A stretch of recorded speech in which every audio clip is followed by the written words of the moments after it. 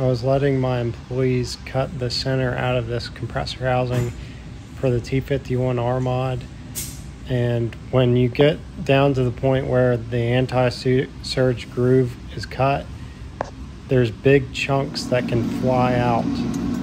And so a big chunk flew out off the part and it shifted the compressor housing, and then it made it so that it cut the compressor housing uneven. So I had to replace the whole inlet as a result of that.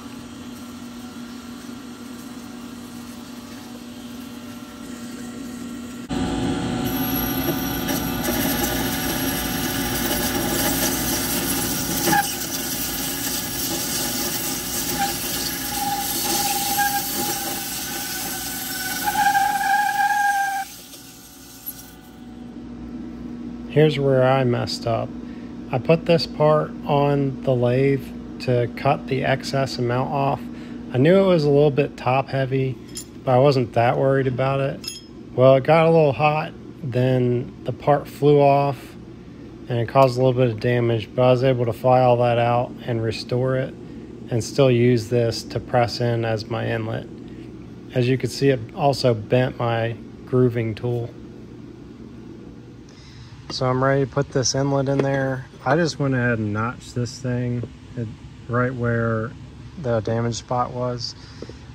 The reason, because I'm trying to make sure we have enough clearance here for that bolt to go through.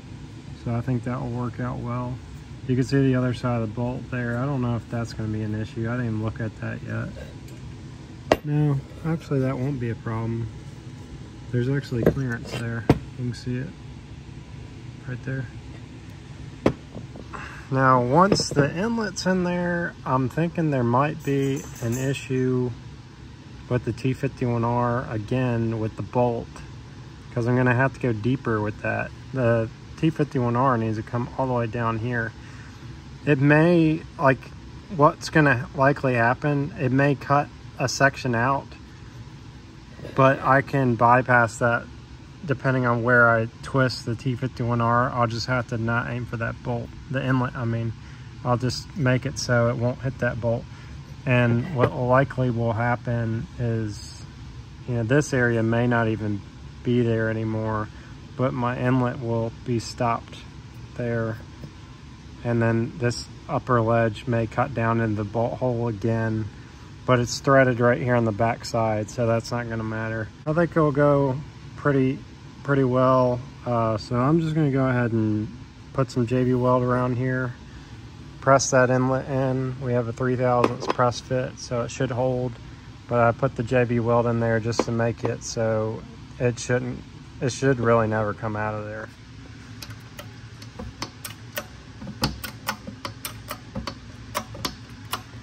Things going together good. And make sure it's straight.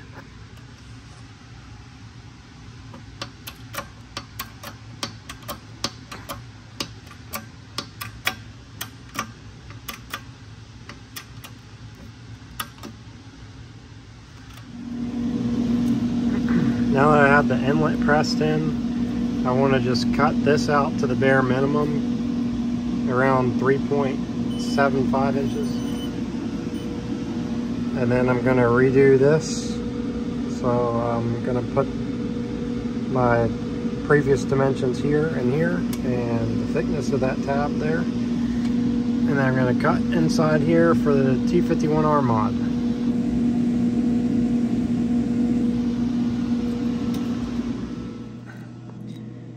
This is looking good. I think you could ever know that I ruined the inlet and replaced it. It's kind of hard to tell. You can see that right there though. I guess that would be the telltale sign. Also, you can see where it was being held and it slipped.